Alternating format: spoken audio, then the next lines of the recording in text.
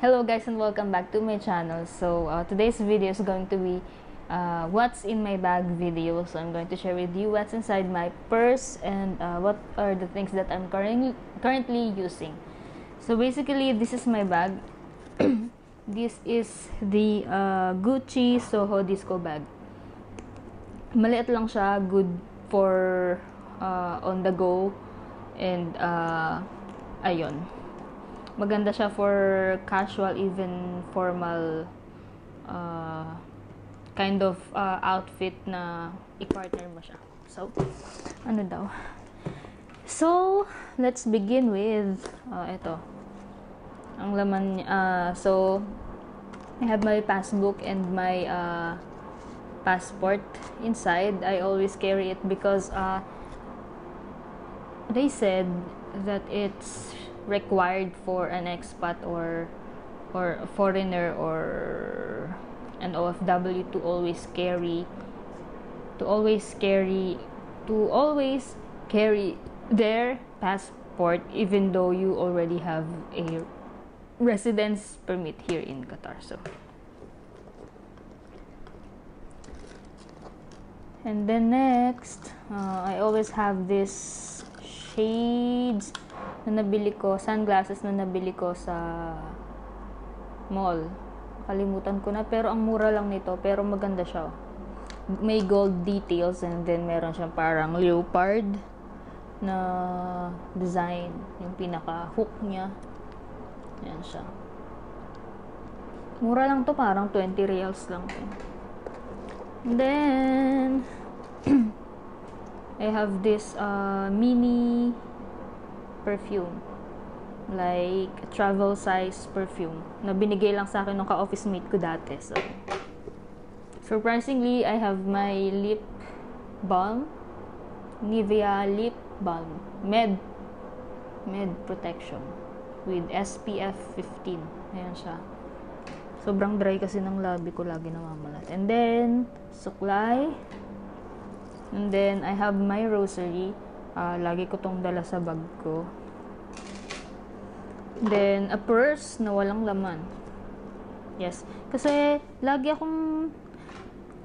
meron akong wallet, pero for some reasons kapag kunyari nag-take out na ako ng cash dun sa wallet ko and then binayad ko na and then may sukli, ilalagay ko na lang siya sa bag ko yung sukli, hindi na siya babalik sa wallet. Kaya yun, nonsense, walang use yung pagwa-wallet ko. And then my reading glasses, this one I bought. This one, I mean, this is customized dun pa sa previous company na pinapasukan ko sa Philippines. Customized siya for me as a reading glass. Kung makikita nyo, parang ordinary reading glass lang siya na plastic. But this is, I think, high quality plastic yung ginamit sa kanya. Imagine, 5 years na to sa akin. Since the first year, nung first year ko sa company ko, nagpagawa ako ng reading glass kasi nga medyo sumasakit yung kanang mata ko. I've always have astigmatism in my right eye for some reasons, and as per my experience, hindi ko alam kung may astigmatism ako, and then meron din akong migraine. Hindi ako nagpa-doktor para malaman ko na may migraine ako, but I did went to ophthalmologist kasi sa company namin before is required ka na magpa physical examination every year.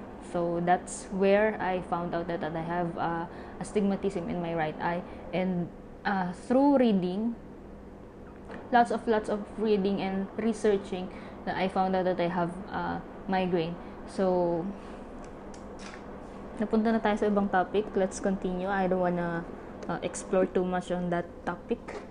And then I have my watch.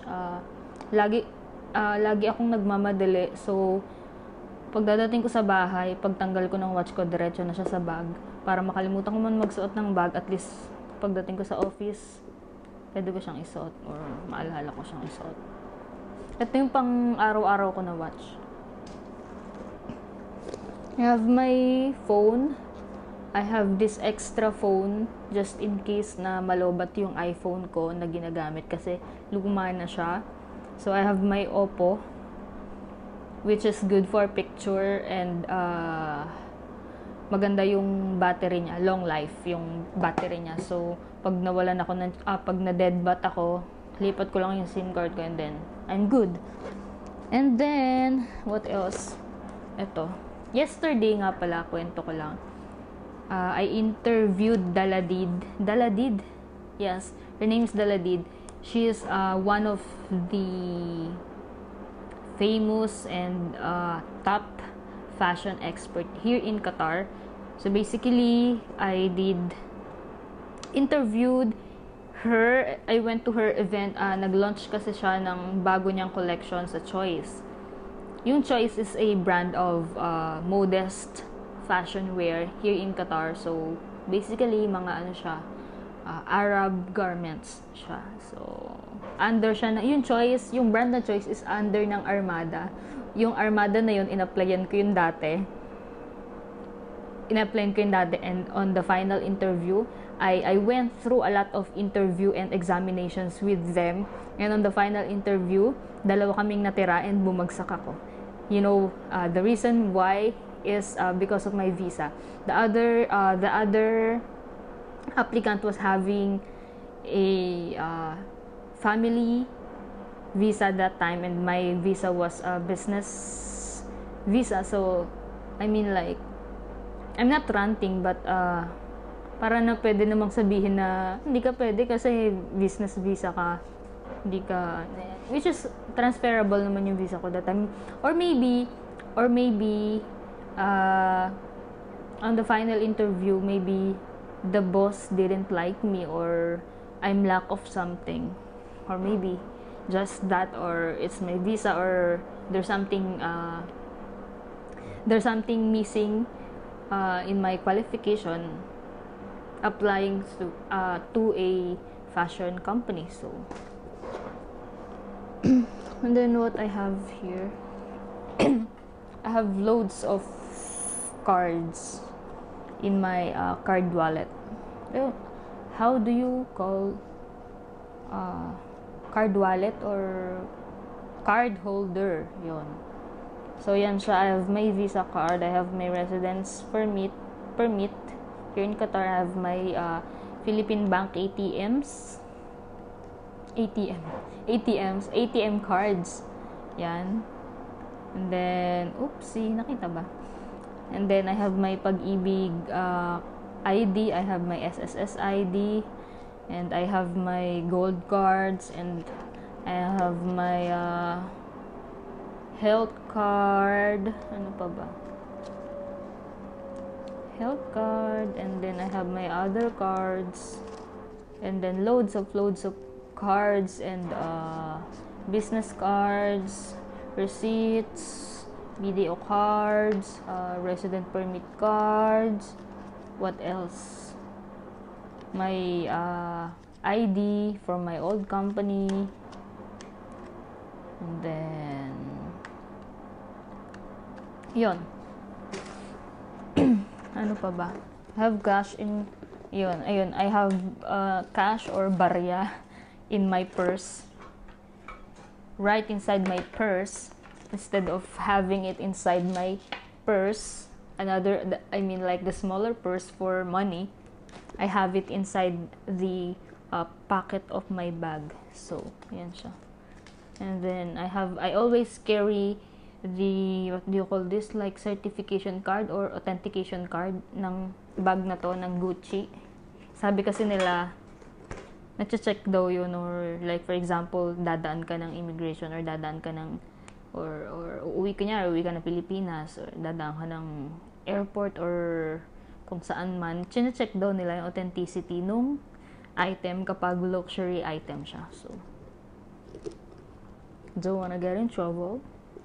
So, dalin na lang yan para sure, di ba? So, ayan siya, yung resibo niya. May resibo rin naman eh. Sa resita, nakalagay dito, pinurchase siya sa Hong Kong. Itong Gucci bag na to, which is in-order ko to sa isang kakilala ko here. Ayan, I have my taxi receipt.